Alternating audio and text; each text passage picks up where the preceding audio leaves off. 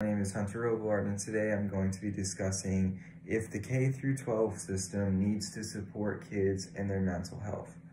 The K-12 system, public school system today, I think, in my opinion, fails students in so many ways.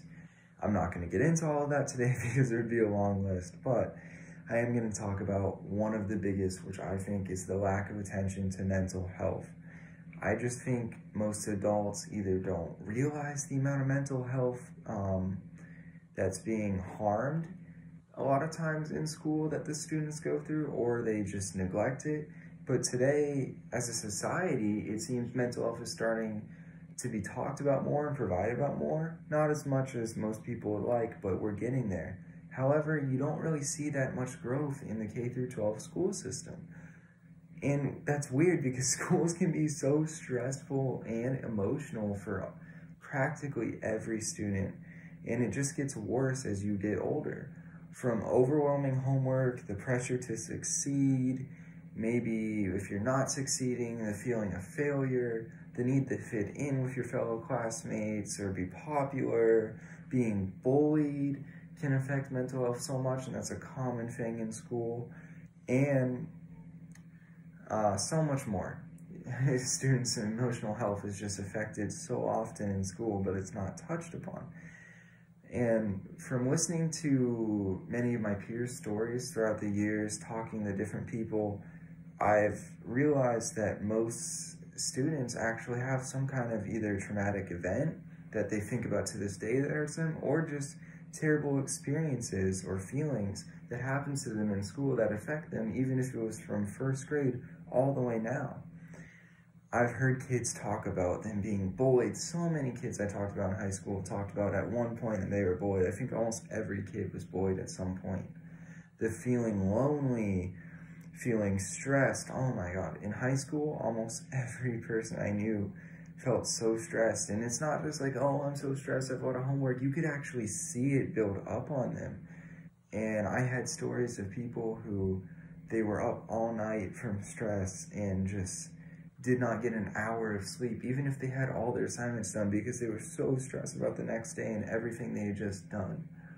I also have heard so many stories about kids being depressed and so much more, and really it's a rare thing for someone in the public school system to not be dealing with some kind of thing.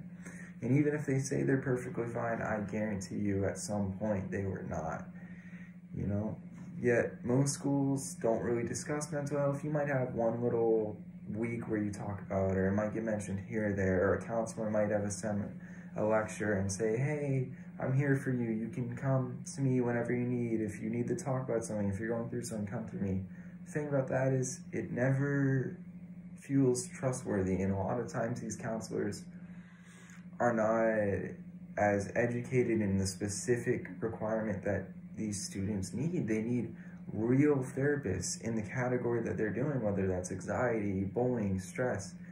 They don't need someone who isn't going to be as able to help them like most high school counselors, or most high school counselors mainly deal with just college and getting you into it. But in reality, if you fix someone's mental health, it's going to cause them to be more productive and more able to go and take that next step, whether that's a profession or going to college. But it's not talked about, it's not discussed, and it's really not provided support for, which I just think is crazy. Because as a society, if we're increasing support, why don't we do that to our kids? But I think most people just think, oh, they're kids, they're fun, they're having fun, they're young, there's nothing to be worried about. But in reality, that's not true. There's so much pressure put on you today as a child. There's so much pressure to get those grades, to do all of these things. And it just adds up to where you're stuck, left exhausted and emotionally, sometimes depressed, but you just have to keep going. You either keep going or you fail. And I've seen kids who it's just been too much, and then their grades drop. They stop doing homework for a month or two. And sometimes it can be really hard to get out of that state. And the kids who make it out are really lucky. The kids who make it out of the K-12 and aren't scarred in some way are lucky, but almost everyone has some kind of traumatic experience that's helped them, and I think the real question nowadays most people think is not, will my child have some level of mental health crisis? It's not, will it happen? It's how much is it going to happen? Every child is pretty much going to have something happen to them, or some kind of pressure that's going to dwindle on their mental health. And it's just a matter of how much, and that shouldn't be the case. We should be dealing with this and providing support to make students feel safe, protected, and way less stressed.